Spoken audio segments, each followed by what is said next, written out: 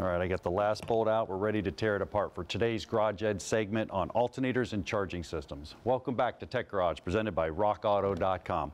We're talking about the alternator today. What is the alternator? What does it do? And how does it work? That's important.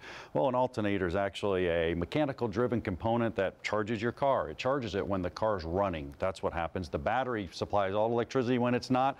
When it's running, it's the alternator's job. Well, how does it work? Electromagnetic induction. That's a big word, hence the nice lab coat. We're going to go through here and we're going to look at induction. Now this is pretty cool because I can actually produce it here on the meter. That's when a wire cuts a magnet here and it induces a voltage. Watch that meter right here. I can actually prove it right here. So as I'm going up and down, you can see that actually flicking from a positive to negative. As I cut through there, I'm actually creating a voltage or a pressure into that wire with electromagnetic induction. Now you can take a look at this animation right here. This is pretty cool because we looked at a starter in a couple shows ago. This one here actually shows it spinning. What's happening is the rotor inside of the alternator spinning, it's magnetized and it's inducing a voltage out to those outer magnets, which is actually the stator assembly, and that's what's producing the voltage. I can show it to you right here in action. This would be the rotor, and what's going on, it's spinning inside your alternator. This is what's belt driven. Out here is the stator assembly. Now I have no external power supply going to this, and I can spin it, and you can see no matter which way I spin it, I'm producing a voltage here, and what's happening, it's an AC output. You can see that little LED light flicking. It's actually doing it with nothing. Now an alternator, we actually put a little voltage to it. I want to pull one apart and show you everything that's going inside. I got this one ready. I actually took off the voltage regulator right here, which is cool because these are the brushes that supply power to the actual rotor assembly. I'll show you that. Here's my end frame. You got some bushings inside of here. We'll do some diagnosis in the next show. We'll look at what goes wrong with that. And then I want to show you some of the components inside this thing. So if I separate this, you can see the front quarter. And then right here is the heart of the alternator.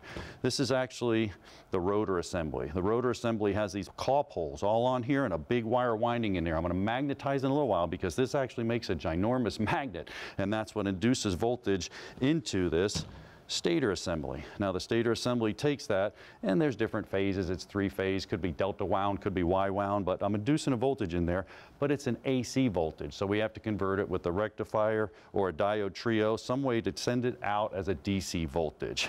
Now this is a cool part too, because this feeds the voltage into the actual rotor assembly. Alternator only charges what a battery needs. So what a battery needs is going to be determined by the voltage in on the voltage regulator side, and we're going to magnetize this. Check this out. This thing is a ginormous magnet. Now, this would be demonstrating basically full fielding if I was putting all the voltage to it. So what I'm going to do is I'm going to hook this up right here on this side, and then I'm going to complete the circuit. And when I complete the circuit, I'm going to turn this rotor assembly into a giant magnet. I'm going to get rid of this stuff because it's such a big magnet, it's probably going to suck it right into it. So if I put the socket right there and I magnetize this joker like that right there, and then I take that magnet, bam, and I release it, and that goes. I mean, I could put it right there and it pulls it in. I could wheel it up.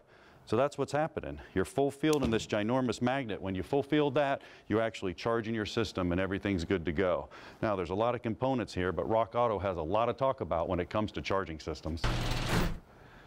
Well, the alternator is the heart of the system. It has to produce all that electrical power while the car is running. Tom, the truth of the matter is, I mean, these cars today, they are riddled with electronics, and they keep becoming more and more and more, and the alternator has to keep up, and they're suffering. I mean, they're having a hard time keeping up, creating a lot of heat in the process. What do you guys have for alternators? Yeah, you're right. You hear about microprocessors doubling their output every 5 years or whatever. Well, there's been a quiet renaissance going on in alternators. Go back to 1955, we have a generator for a full-size Chevy. Generators were kind of like starter motors, one winding. They would not be able to have great output if the engine's just idling or low RPM. So I click on the info button, I see, oh, this generator has 30 amp output. Well, if I go 20 years into the future and I look at a 1975 full-size Chevy, see what its alternator's putting out, I see 63 amps. So in 20 years, we've doubled the output of the alternator. We moved to alternators and doubled the output. It's cool to mention we went from a generator to an alternator, so we were able to do that, but keep going, there's even more. Yep, yeah, if we jump ahead another 20 years, go to a 1995 full-size Chevy, the output of the alternators increased to over 100 amps, 105 amps.